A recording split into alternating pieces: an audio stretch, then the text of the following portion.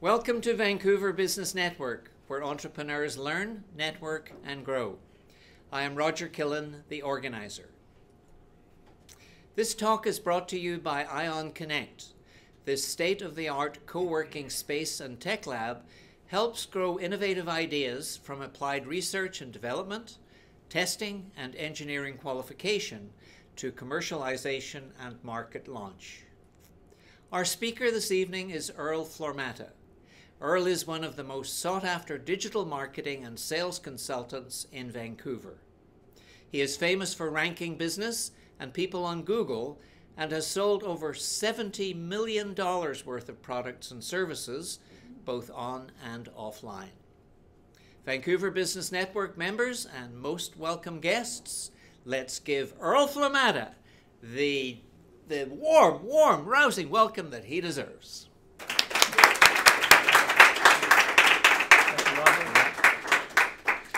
Hi everyone, thank you all for coming tonight. I know you had a decision of whether you wanted to go out to the beach and hang out in the nice warm sun or come learn about outsourcing today. So thank you for those who decided to come learn about outsourcing.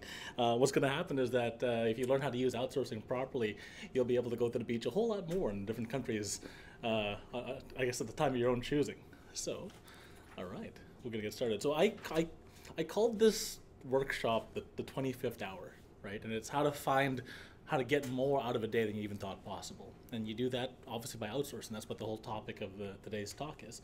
And so the agenda we're going to cover is a couple things. First thing we're going to cover is definitions of value and time. Right? That's the first thing we have to talk about, because a lot of you talked about being able to outsource, being able to trust, and finding out, can I do this? The answer is, oh yes. Next thing is leverage, right? Being able to trust that you can leverage other people's time, other people's skills. Then procedures and systems, moving on to best practices, and then at the end there's an offer. Okay. So you're supposed to start off presentation with some sort of hard-hitting, crazy thing that gets everyone's attention. And the best I could come up with for this particular subject was time is the only gold.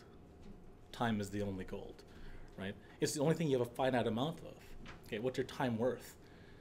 Okay, so when people are talking about growing their business and doing all that sort of thing, most people don't think that they're going to spend all their time working, right? You're going to spend all your time in your business and you're never going to get to see the beach, you're never going to see your family, you're never going to go to Disneyland, all those types of things. That whole thing around time is your only gold, time is the only gold, is the truth, right? I mean, that's really the only thing that we have that's worth something. People have this kind of time wage mentality when they go, you know what, I make $35 an hour, I make $100 an hour, I make $500 an hour. Great, but in a time wage mentality, you're always trading time for money, okay? You want to be trading value for money. I'll say it again, you want to trade value for money, because value can be worth a whole lot more than whatever you charge per hour, okay? So time equals money. We've heard that before. It's a fallacy, it's a hoax, it's a bold-faced lie, okay? Time is definitely not money, right? Time is money if you are an employee and you work for someone else and you get paid an hourly wage, you get paid a salary. That makes absolute sense. Time is money then, okay? But when you guys are entrepreneurs, I mean, this is the workshop and this is the group for entrepreneurs and business owners and that sort of thing, time is no longer money, okay? Time is the thing you have to defend with everything you have, okay? Because you can't be working all the time, otherwise you will go a little crazy. So you need to learn how to use leverage. And leverage is that scary word that people are like, well, yeah, I don't really want to use leverage. It's other people's money, OPM, other people's time, OPT, OPK, other people's knowledge, all right? And in the world of outsourcing, we're going to use only a couple of these things, actually, okay? Outsourcing is other people's time plus other people's knowledge plus your systems. I'll say it again, other people's time plus other people's knowledge plus your systems. And this is the number one reason people fail in outsourcing. So just to give you some background on outsourcing for what I've done, I've managed teams of 300 in outsourcing. That sounds a little crazy. And it is a little crazy. Don't manage 300 people ever, just saying. Never do that, okay? Yeah. I thought I was hot stuff. I can manage 300 people. Don't do it, okay? I thought I was hot stuff. You could hire 100 people, make them go. Don't do it, right? Make hierarchies, make structure, okay? That's the first thing. Now, when I say other people's time, other people's knowledge, plus your systems, there were a lot of people here who talked about, can I trust the people I'm about to hire? Can I trust that they're going to do a good job? Can I trust that they're going to do it the way I would have done it? Can I trust the way that they're going to do it, for the company? And here's my answer to those questions around trust. Don't trust anybody. Okay, everyone's like, wait, what? Yeah, and you're like, what the hell? And like, no, I'm serious. Do not trust anybody. I'm not joking. And this is the secret to success in outsourcing. This is the secret to success in doing that. If you're going to outsource something that you kind of understand. You have to have a basic understanding of whatever you're about to outsource. Okay, that goes against the grain of what a lot of people think outsourcing is. They go, well, outsource the stuff you don't know how to do. No, do not outsource the stuff you don't know how to do. Hire for the stuff you don't know how to do. Okay, hire here, locally, for stuff you don't know how to do. How come? The communication breakdowns for stuff you don't know how to do need to be handled in person. Need to be handled face to face. Something close by. Okay? Never outsource your weaknesses. I'll say it again. Never outsource your weaknesses. Outsource your strengths that you hate doing. Okay? Outsource the strengths that you hate doing. Okay? I am good at coding. At least I used to be good at coding 10 years ago. Okay? I outsourced it now. What happened? Well, it changed from being Earl the contributor to Earl the manager. Now, what can I do with that? Well, now I can manage 100 coders. How come? Because I know coding. Can I check if they did it right? Of course I can. Here's the weird thing. This is a lesson that took me forever to learn. Be okay with 80%. Be okay with 80%. If someone can do something 80% as good as you can, thank you, lucky stars. How come? It only takes you 20% to get it all the way to the finish line. Okay? And that's where you should start. 80% is good enough. Okay? That's the first thing. So basic understanding, just covering the basics. Only outsource what you know. Only outsource what you know. Hire for whatever you don't know. Okay? So the first thing we're going to do is this. Time blocking. What the hell does it have to do with outsourcing? Everything. Okay? Most people, if I ask you, what did you get done in the day? What did you get done in the week? What did you get done in the month? Well, look at a notebook. I have no idea. I'm the same way. I have no idea. I whip up my calendar and I actually look. And I can see every hour of every minute of every day is blocked off. Okay? Now this might sound cold, but I book everything. Right? Wife wants to go out on a date? Book it. Not joking. Kids want to go play? Book it. How come? I can then focus on whatever the task at hand is supposed to be. I don't have to worry. Okay? So I'm focusing on the task at hand. I'm focusing on what I'm supposed to be. You got to be present. And wherever you are and whatever you're doing, time block it. Then you know what you're doing. Then you can look back and go, hey, what did I get done today? Okay? There's a funny meme that's going out there. And the meme says, okay, there's two lists. You have the first list is make a list of what makes you happy. Then make a list of what you actually got to do all day. Then adjust accordingly. Okay? And that's really what you're supposed to be doing when time blocking. Figure out what it is you do all day. What is it you do all day? Most people can't answer that question. I can to the nth degree, the minute. I can tell you, I'm doing this, I'm doing this, I'm doing this. What got done? This, this, and this. If it doesn't get done, delete it off your calendar. Reschedule it. Do it later. Everyone follow. So this is the first step in outsourcing. Sounds crazy. When do we hire people? You don't. Okay? Find out what it is that you do all day. Now there's 4 quadrants I want to kind of picture who you are and what you do. If you're making under or over 6 figures, okay? So if you're making under $100,000, there's one set of stuff you need to do. If you're making over $100,000, there's a whole other set of stuff you have to do. And it's following the 80-20 rule, the Pareto principle, okay? So money now, money later, okay? If you're making less than $100,000, you should be focusing on making money now in your business. If you're making over $100,000, you can focus on the bigger plays, the bigger deals, money later. Okay? Can I put some effort into something where I just get stock as pay? Well, yeah, you can do that later after you got the nut covered. Can you do it before you're making 100 grand? No. Can you do it after? Of course you can. Then it's your choice. Then it doesn't matter. You're not going to starve to death. Okay? Lead generation? Should I be building leads or should I be building a platform? Should I be running around doing speaking gigs, writing books, doing all that sort of thing? Yes, after 100,000. Before 100,000, lead generation. How come? That leads to money now. This is your decision-making process. Okay, so 80-20 rule. 80% of the time, if you're making under 100 grand, money now. 20% of the time, money later. Once you go over, you flip it over. Now you do it the other way around. You can work on big money plays and not worry so much about money now because you've got a system in place and you've got people working in those systems. So we talked about time blocking. Now it's prioritization. Okay, make a list of the stuff that you do, then put it in order of stuff that you hate. Okay, what do you not like doing? Okay, I'm an SEO. Okay, that stands for search engine optimization, or search engine optimizer. Great. I hate looking at spreadsheets. What do you think what SEOs do all day? Look at spreadsheets. Guess what I don't do all day? Look at spreadsheets. I make my team do it. They give me the result of all the digging, and I extrapolate from that result. Okay, so you prioritize. Again, let's go back. Time block. Okay, decide or write down what you do and document it. Then decide what should you be working on. If you're not spending your time on the right things, adjust accordingly. Once you're spending your time on the right things, prioritize based on what makes you happy and what makes you not happy. Okay? Don't settle for things. Okay? If something just you do and it's something that has to be done, but it drives you up the wall and makes you go crazy, this is how come people procrastinate. Right? You run into this thing that you hate doing. Well, I got to do sales. I love doing the first call, but I hate doing the follow-ups.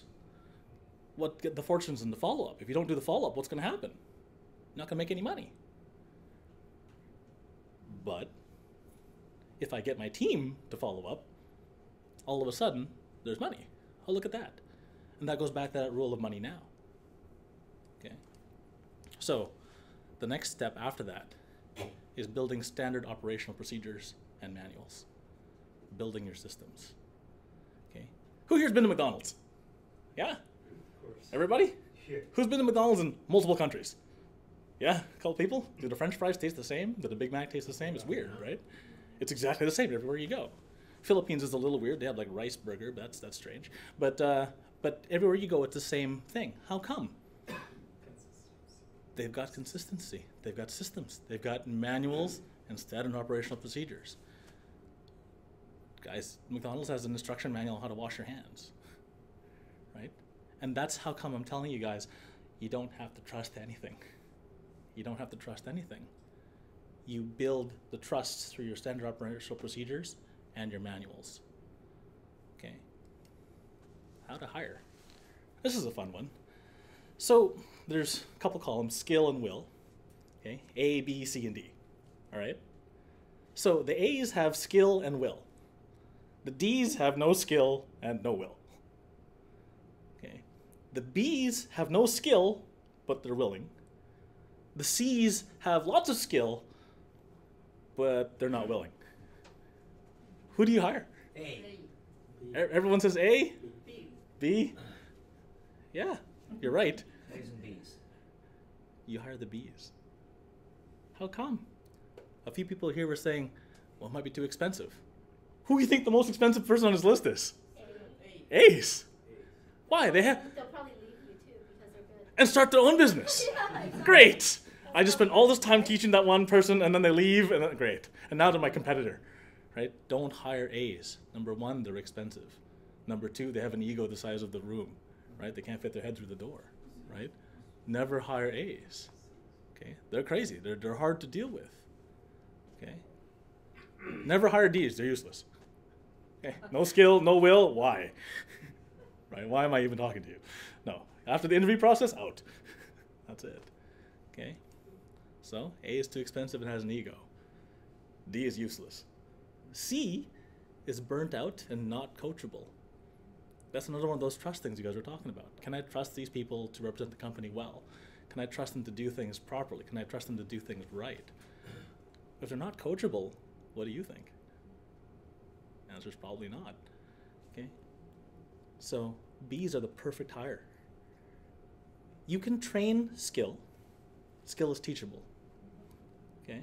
You can train will, but it takes a long time. So unless they're family or a loved one or a really good friend, there's only so much time in the world, and I can't save everybody. Okay? So if they don't already have that strong willpower, that strong want to do things, the coachability aspect, guess what? I don't want to hire them. Okay?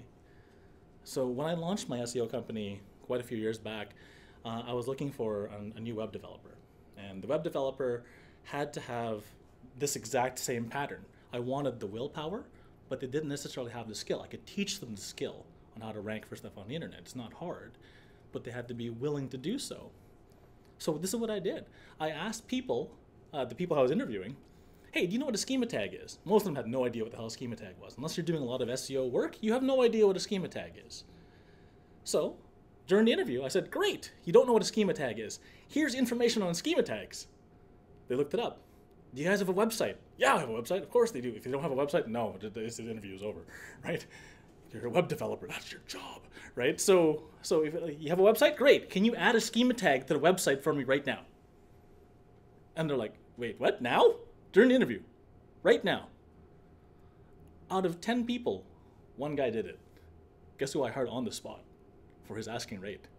Didn't negotiate, no. Yeah, I found the guy who had the will, but not the skill. Guess what he learned on the spot? The skill. Now he has the skill. Guess what? I have an A for cheap. Okay? You can grow your own A's. Okay? And you grow them by that procedural manual. You grow them by testing, do they have the will to do this? And then you hire them, and then you train them the skill that you want them to have. It's much better if they actually have zero skill, because then they're learning from zero. They don't have to go from -3. Like, let's pretend you're hiring somebody, and you have a very specific work, you have a very specific job. Okay? If you're hiring them and they already have a bunch of experience, how much of that experience is relevant? How much of the experience doesn't work anymore? How much of the experience, yeah, with SEO as an example, stuff that worked last year might not work this year. Guess what? I have 10 years of experience. Good for you. I don't want you. Right? Now you have 10 years of bad habits. I have to rewind and fix and relearn. Right? I'd rather teach someone from zero. Any questions on that? Any questions on the chart so far? Yeah. How do you find those people? So I'll repeat the question. How do you find those people? You interview a bunch and you test them all. You interview a bunch and you test them all. I'll actually get back to that. I'll get back to that. There's actually a process by which you do that. Would you be ready to outsource the hiring process? Would you be ready to outsource the hiring process is the question. The answer is yes. And the answer goes back to, do you have a standard operational procedure? Do you have a manual for the hiring process? Okay. If you don't, you might want to consider that. Okay. So this is the answer to your question. You hire 3. You test all 3. You keep 1. Okay. This is your very own reality TV show. You're fired. You're fired. Keep you. Okay. So you hire 3. You test 3. You keep 1. Okay. And you pay them for the hired test. You pay them. Guys, we're going to hire you on the condition that you can follow instructions. Can you follow instructions? Just make sure that they can follow instructions. Otherwise, don't hire them. Okay? Then you ask them a bunch of personality type questions to see, do you fit with them? Do you like working with this person? Yes or no? If the answer is no, next, find another one. Keep doing this until you find 3 people you want to work with. When you've got those 3 people, pay them to accomplish a task. What's the task? Doesn't matter as long as you have a standard operation procedure and a manual. Okay? You've got the SOP and the manual, you test them, you pay them, and you just ask the one that you like most to come back. Stick around. Do it again. Okay? So real tasks, real tests, real pay. I know it sounds crazy. You're like, well, Earl, how come I would pay this 3 people to do the exact same task? It's much cheaper than recruiting. How much do outsourcers cost? $3, $4 an hour? 3% of the person's annual salary. Oh, for recruiting. So someone was saying, yeah, 3% of the person's annual salary is what it costs, is 30%, 20%. 20% of their annual salary is what it costs to hire somebody. That's Yeah. That's Yeah, exactly. That is standard. Guess what? I don't do that. I do that when I have to hire somebody. When I'm going to outsource something, I do this. Okay. Then you get to test them for real. See how they work under fire. Okay. Get a real chance to really get to know them. Some people were saying, I think it was a Brazilian fellow saying they have to wear the company shirt. Right? Well, check. Right? Give them the chance to wear the company shirt. See if it works, and if it works, great, keep them. If it doesn't work, well, you got paid work out of them. You can actually see it. The other beautiful thing about this is it tests your manuals and procedures. When you do this and you hire them and you give them the work, how many questions do they come back with? When they come back with questions, are the questions smart or dumb? If the questions are dumb, that's your fault. How come? Your manual sucks. Right? Your manual has to be like you're building it for a 5-year-old. It has to be click this button, then this button, then this button. Okay? My manuals have very large arrows pointing to very large buttons with very large red circles around them. If you can't follow this, I'm sorry, you're fired. Right? So that's really what it's all about. Building the standard operational procedure, building the manual, building the process, testing, are they willing to try the process? Guys, I used to do the SEO for Ford. I used to do the SEO for Chevy, for Nissan, for a bunch of giant companies. And what I did was I took a bunch of interns in. I got the interns to watch a training video. They've never done SEO in their lives. Okay, I get them, watch this training video. It's 35 minutes long. You might have to watch it a couple times. Okay, and they watch it a couple times. Great. Give them access to a test server. Now do it. Then they go and do it. Holy cow, the interns are working. Okay, one day, they're useful. Okay, how come? SOPs and manuals. I'm going to beat this to death. Okay, SOPs and manuals. The strength of your SOPs and manuals are the strength of your hires. The strength of your hires are the strength of your business. If you can scale it, then you win. Question? Would you not do the test during the interview process? So Okay. you give each applicant an assignment, come to the interview with this done? I'll repeat the question. So the question that Roger had was, do you not give the test during the interview? Could you not? Or could you not? Yeah. My answer is no. Most of the time when they're in the interview, they're already nervous enough as it is. Okay, so they're already nervous, they're already freaking out, they're like, is he going to hire me or not? Yeah, don't give them any more tests. Test only for personality. Test only for personality fit between the two of you. Test only for ability for will. Right? Test just for those things. The skills can be done after the fact. Right? So skills can always be fixed later. Skills are easy to fix. Skills are easy to show people what to do. Okay. So the next, any more questions on that one part before we move on? You guys can ask. It's cool. How do you test for the will, though? How do you test for will? Yeah. That's a really good question. How would you test for will? Anyone have any really good interview questions that you would use to test for willpower? Speak with them. Like, Speak with them? Yeah, speaking to them. Okay. Saying how they respond to you. Well, yeah, ask questions and see how they respond for sure. But there's classical questions that you guys can ask to test for willpower. Okay. Let's give an example. Let's say you're hiring for management. Give me an example when you put the needs of the group ahead of yourself. Show me that. Okay. Once you do that, and they go, well, this is the one time I did this. Give me another one. Okay, I did like this too. Give me another one. Great. See what they do when you ask the question, so what? I graduated, da da da da da da da da. So what? Oh. Let's just see what happens when they're under pressure, when they're under fire. Right? Do you want to see how they're gonna? Would you rather find out while they're working for you in the middle of a giant client project, or you want to ask them during an interview? One of those things you probably want to ask during the interview process, right? So learn the art of interviewing. Okay. It's also really good for interviewing clients. Once you get big enough and you can pick and choose your clients, you don't have to say yes to everybody. Okay. Then when you interview the clients, you're also going to have a really good business because you're going to have really good relationships with your clients. You want great clients. You don't want bad clients. Okay.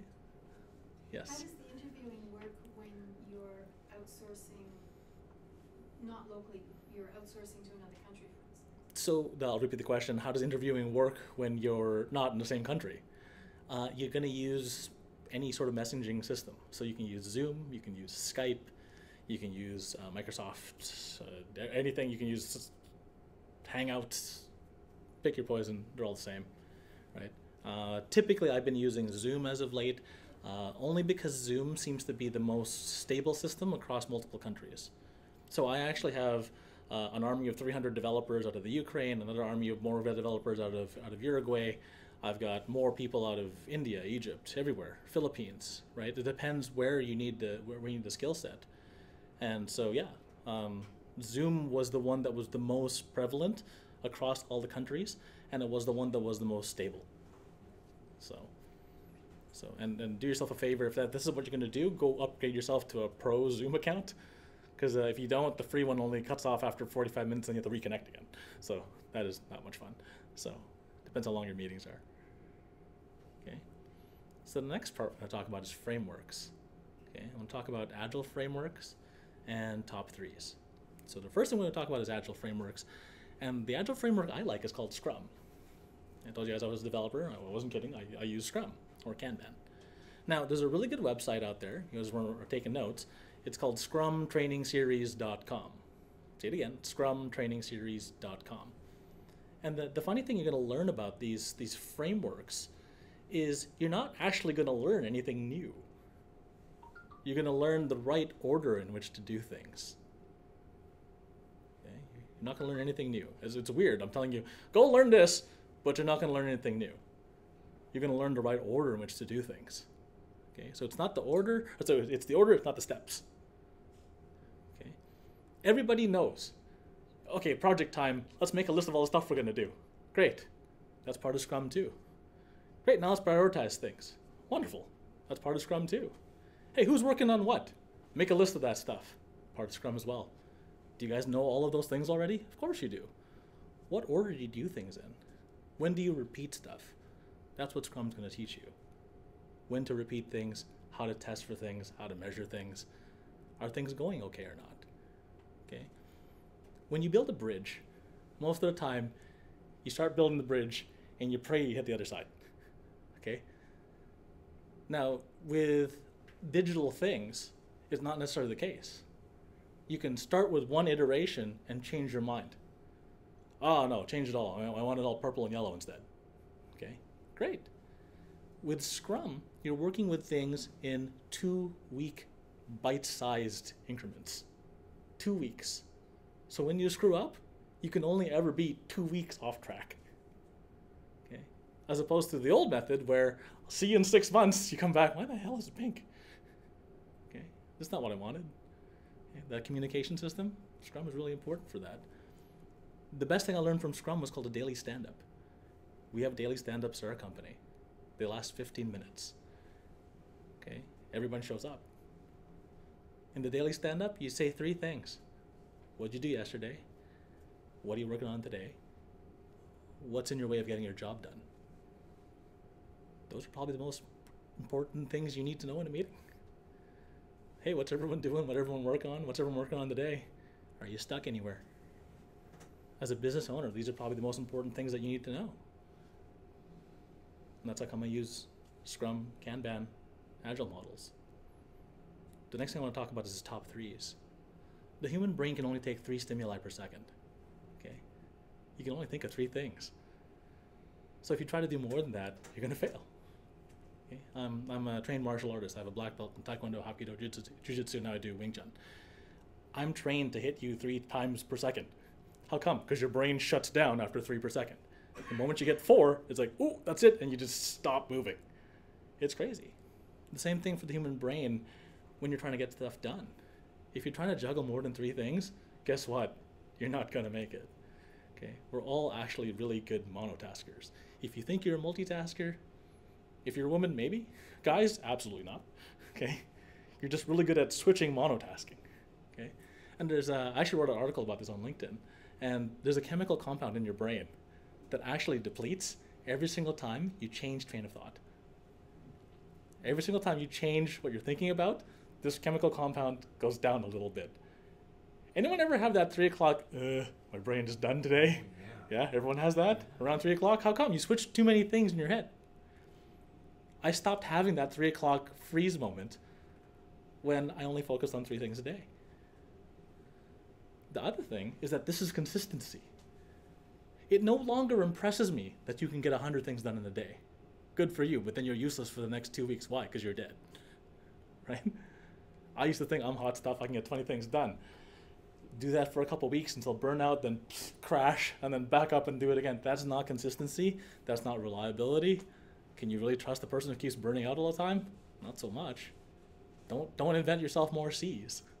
That's not good for you. Okay? What impresses me is consistency. Can you get 3 things done every day, like clockwork, day in, day out? Yes? Then I trust you. Question? Yeah, so for the 3 things, Yes. so basically I do 6 because I have my marketing agency and then I still am a contractor for a company, so I'll do like 3 and 3. So like a networking event would be 1. So like, or like would a doctor's appointment be 1 as well, or is it just like tasks, like define 3 tasks? Like So- what are some examples? So the question was define 3 examples of tasks. Yeah. Okay. And the 3 things are 3 things to deal wholly with the business. That's it. Right? Anything beyond those 3 things, doctor's appointment, going to get a massage at the spa, go crazy. Right? Just get those 3 things done. Right? And if we go back to the agile model, what am I doing? What did I do yesterday? What am I doing today? What's in my way?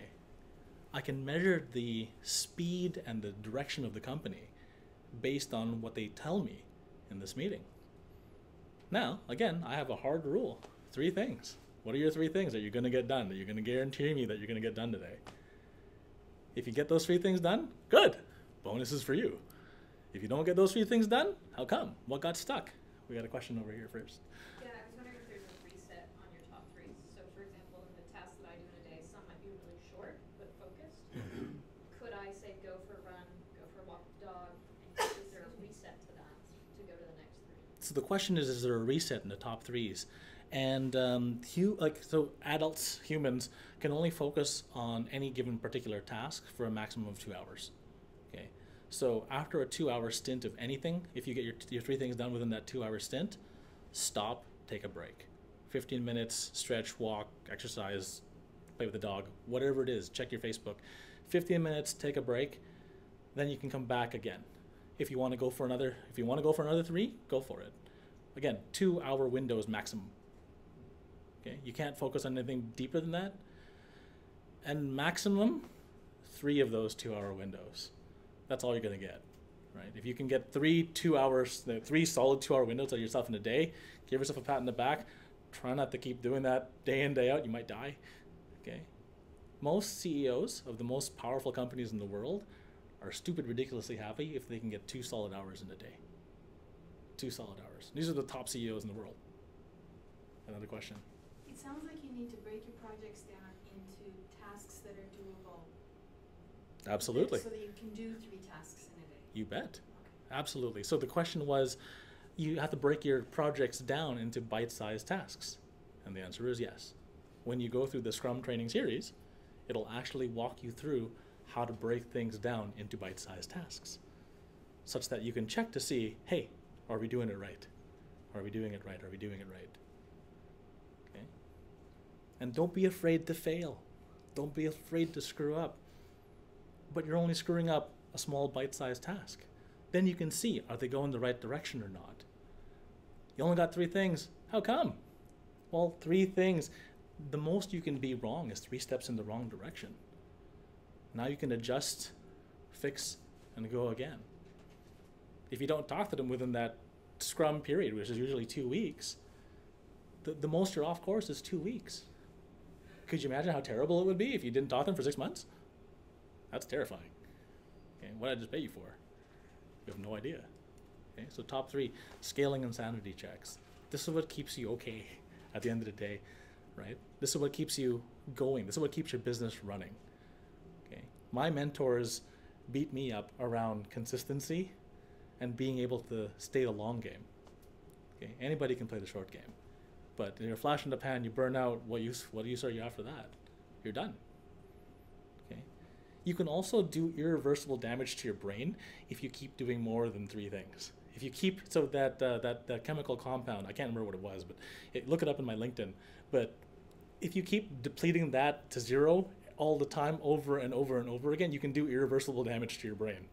Okay, so I think I screwed myself up because when I was younger, I'm like, yeah, let's do 20 things. And then now it's like, I don't want to do 20 things anymore, right? So stick to 3, consistent, keep that going, keep that through your organization. Then it's easy to see if people are doing the right thing or not. Any other questions? These are good questions. Okay, moving on. Possibilities. Here's where I am now. Okay, I'm running a 7-figure, marketing company. Right? My mentors are pushing me to 8 figures. How come? It's a fully outsourced delivery team. Earl is responsible for nothing. That is wonderful. Okay, it's the most freeing thing in the world. Okay, I don't have to deliver anything. My job is just to make sure everyone keeps going. What's your top 3? That's my question for everybody. They know. They see me, uh-oh, he's going to ask me what my top 3 is. I better know what those are. Right? Okay. I only have to focus on sales and marketing. That's it. And I chose to do that. Those are the 2 things I actually enjoy doing. I like doing sales. I like doing marketing. It's fun for me. Right? I wake up in the morning stretch and go, yeah, let's do some marketing because it's fun. Okay. How come? I went through my entire schedule. I time blocked everything. What do I like doing? What do I not like doing? If I don't like doing it, guess what? I'm not doing it anymore. Okay? The first things to go were the things that I was the best at, but I hated. How come? Those are the easiest manuals to make. The prize you get for writing a good manual is you never have to do that task ever again. The punishment you get for not writing a manual is guess who has to do the task again. The punishment you get for writing a crap manual, guess who has to do the task again? Or has to re-explain it again? Okay. I'm not going to lie to you guys. It takes 3, 4, 5, sometimes 10 times as long to write this manual than just to do it yourself. But the problem is, if you never do this, you always have to do it yourself. So what are the things that you could do away with? Question. What's the difference between a standard operating procedures and a manual? It's just semantics. So the question was, what's the difference between a standard operational procedure and a manual? Some people are going to tell you that an SOP, standard operational procedure, is more detailed than a manual. They've got step-by-step instructions. Manuals sometimes are just big wavy movements in the right direction, right? I always err to making sure that I'm trying to cater to a 5-year-old. If I can, I actually legitimately, I used to have a 5-year-old. So he's 11 now, so I can't really use him as much. But so when he was 5, I would, here son, learn how to do this. And he would go through the things and click through it. And if he could do it, I wrote a good manual. If he couldn't do it, he got stuck on step, I would revisit that step. And I would literally ask my kids, hey, can you help daddy with this? And then they would go through it. And if they couldn't click through and they didn't know which button to push or what to type in next, I failed. If they could do it, the outsourcer can do it. So back to that question of trust. Who should you trust? Nobody. Trust you. Write the manual well. And don't be afraid. If you screw it up, the feedback you get when you hire 3, test 3, keep 1 is going to be there. If you guys keep getting the same question over and over and over again from your staff, rewrite that part of the manual. Yes? What are your thoughts on recording the steps and video with voice as opposed to writing it in hard copy? Fantastic question. So the question was, what are your thoughts on recording stuff with video as opposed with hard copy? So it's actually an excellent thing to do. I do that as well. So I actually do everything both. So I do the steps in a video format, and then I break it down into a manual afterwards. How come? Sometimes, in some countries, tornado hits, typhoon hits, hurricane hits, internet goes down, the internet isn't as fast anymore, telephone poles fall over, stuff happens. Okay? The infrastructure isn't as good as the infrastructure here. One telephone there knocks over, there's 17 villages without power. If one of those villages happens to have your outsourcer in it, well, you're SOL, right? That's why we do it the way we do it. We actually write the manuals just in case everything breaks and our internet goes really slow. They can still be useful. They can still be working. Right? I used to actually only do videos until this happened to me. Then I'm like, oh, well, that's not good. And then now it's like, no, there's always a manual now. And the beautiful thing is, as you get better at this, I don't write manuals anymore. I just make the video, send it to my outsourcing team, they write the manual.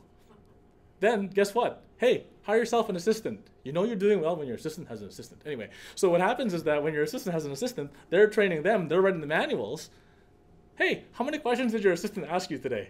Oh, you can see the level of their manual. You can see the level of their standard operational procedure based on how much time are they spending babysitting, right?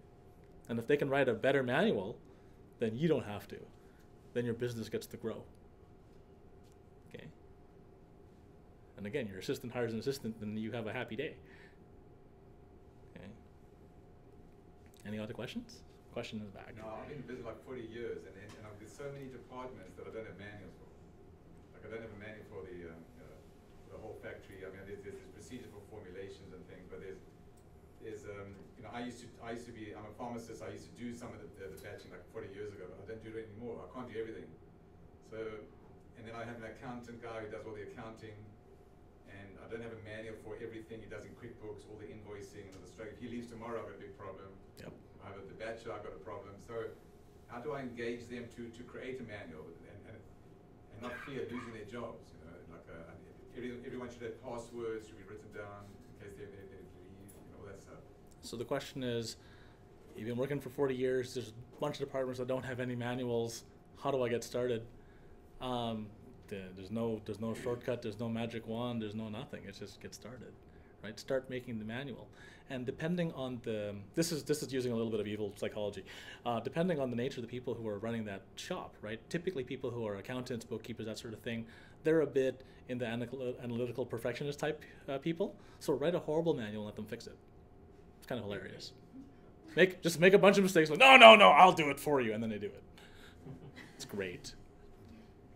Yeah. So anything where you're dealing with perfectionists or people who are computer programmers, accountants, number cruncher people who look at spreadsheets all day, yeah, just make a really bad manual, like you're dumb, and then go, hey, here's the manual, and then all of a sudden they're like, no, that's really bad, and then they make a better one. It's fun. So, and then the question is, where do you start? Throw a dart, pick one. Which one's the most pain in your butt, right?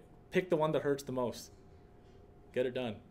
Can you ask them to say, okay, they haven't got time first of all to say, write down how you do an invoice. They're going to say, I've got to be invoicing. So the question was, they don't have time to do it. My answer is, give them time to do it. That's really it. People will go to whatever they're incentivized to do. Great, this is your bonus for this quarter. It's based on whether or not your department is all standard operational procedure and manualed up or not. Okay. One of the things by which I measure the strength of a business, and this is horrible, and I can't believe I'm saying this on camera, but it's called the bus factor. And the bus factor is how many people in your company does it take to get hit by a bus before it comes to a grinding stop. If the answer is 1, you have failed miserably. Okay. So if one person gets hit by a bus and the whole company dies, you're doing it wrong. Okay. Is there a manual to replace that person? No? Well, damn. Okay. If they ask the question, am I going to lose my job? The answer is no, unless you're actually going to lose your job, then maybe not tell them until after the manual. But build these things and just tell them, hey guys, a consultant came in and he said bus factor. And he said, yeah, if any of you guys are gone, what happens? Great. Everybody dies. Do you want that? No. Is this to replace you? No, it's to hire you an assistant. Does that sound good? Yes, that sounds good. Would you like some more help with your job? Yeah, I want some help with my job. Hey, you want an assistant? Yeah, I do. Great. We're outsourcing it. They get to do all the stuff that you don't like to do anymore. You can just focus on the stuff that we need you for. Great. You already complained that you don't have enough time in your day. You already complained that I can't be writing a manual on invoicing. I'm too busy invoicing. Then you're doing it wrong. Okay? Questions on that? It's a good question. Different question. Different question. Do you recommend Upwork or other places to hire? So the question was, do I recommend Upwork or other places to hire? I've used all of them. Right? And the key to success, again, is hiring the right type of people. So hiring Bs. So when you write your job descriptions for Upwork, when you write your, just everything, you attract the bee type people. Write it as though you're trying to literally bring a bee to honey, okay? For lack of a better term, sorry, Shakespeare guy. Anyway, so yeah, that's really it. If you're writing it to attract the right type of people, okay. One of the things I do for my mentees, and this is because I mentor people as well, is I'm gonna step off camera for one quick second. I'm gonna grab this, and I'm gonna say, I'm gonna throw something at you, and I want you to catch it. Okay? On the count of 3. 1, 2, 3. How's she supposed to catch it? The throw was terrible. Right? How's she supposed to? She can't. The answer is she's never going to catch it. That's my manual. If my manual is bad, then I can't blame the employee. I can't blame my team member for not being able to execute. Right? I take responsibility for that. If the manual has, if you have questions, how come you threw it that way? Why didn't you throw it this way? Right? The more questions that you ask, I have to address those questions of myself. And that's how I hire and get better at hiring and just become a better leader and become a better manager. Right? I throw everything, everything is, it starts and ends with you. Right? So it's that piece that you kind of have to own that. So you've tried like things like Fiverr versus Upwork? Definitely. So the question was, I've tried Fiverr versus Upwork. Yeah, some people at Fiverr are better than people at Upwork. Again, it's the right type of people. Hire the right person for the job, and you're going to get success. Hire the wrong person for the job, doesn't matter where you hire them from. So you think it's important to actually interview them on face-to-face, or can you hire them just without... So the question was, can you hire them without interviewing them face-to-face? And the answer is, it depends. If it's for one simple job, like my thing on YouTube, do I really need to interview that guy? Not really. Okay, so if it's a simple task, I don't care if I ever meet them. Okay, if it's an intricate task, or if it's a task that needs to be repeated with trust and structure, then yeah, I'm going to interview them. Definitely interview them. Okay, spend the time in the interview, because that's what's going to save you time later. Right? You do a really good job at interviewing, you'll save a bunch of time later. All right. Any other questions? Concerns? Can you Going share once? some of the challenges, like when you start building this team? Yes. Obviously, you started one, and then now it's 300 in multiple countries. Right. What are some of the challenges, and how did you overcome them?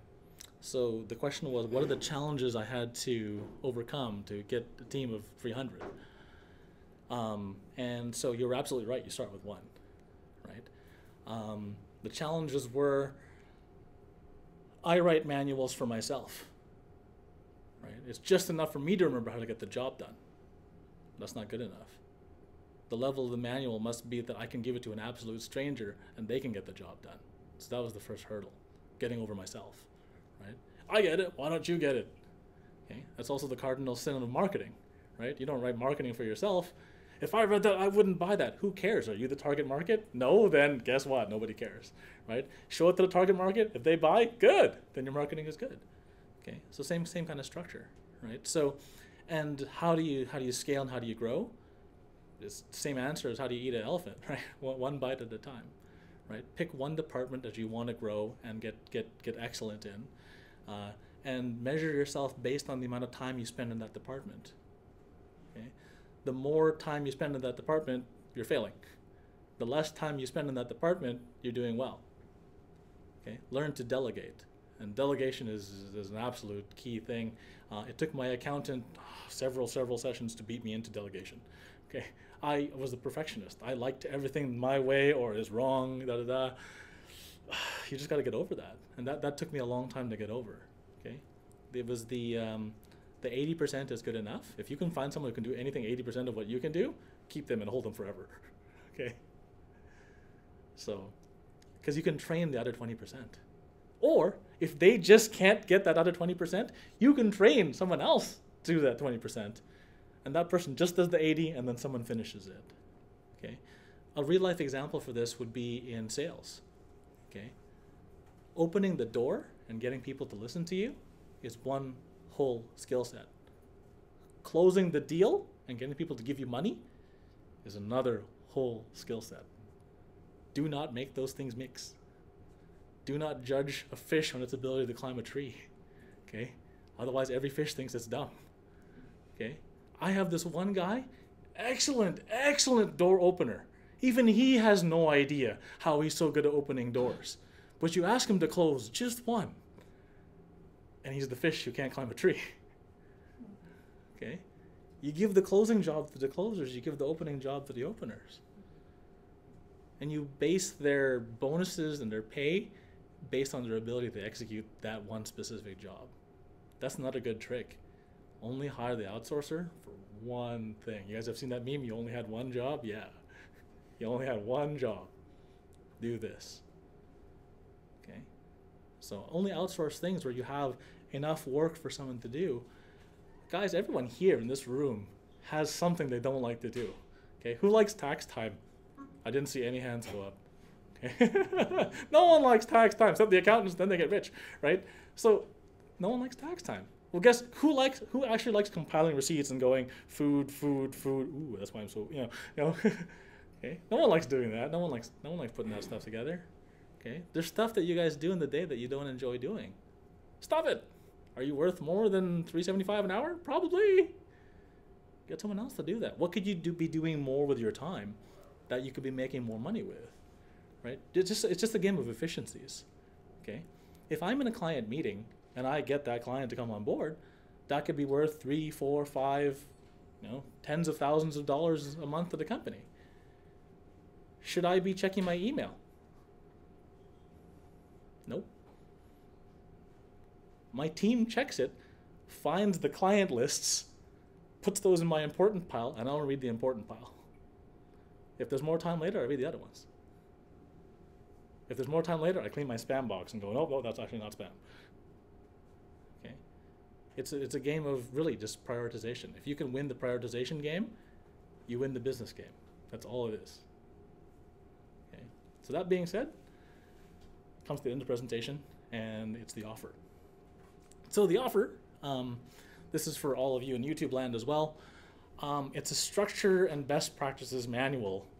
It's called the Entrepreneur's Guide to Outsourcing. How to list, a sample of what an SOP looks like, examples, reporting structures, project management structures, the complete collection on basically what you need to start outsourcing.